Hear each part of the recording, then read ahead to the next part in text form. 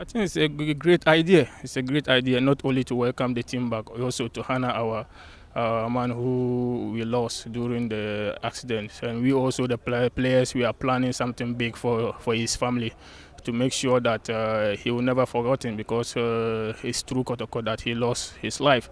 So we are also doing something that to make his family proud. We will make sure we win every match, especially this match, so that his family can be happy and be proud, and also Kotoko supporters and Kotoko family will be proud of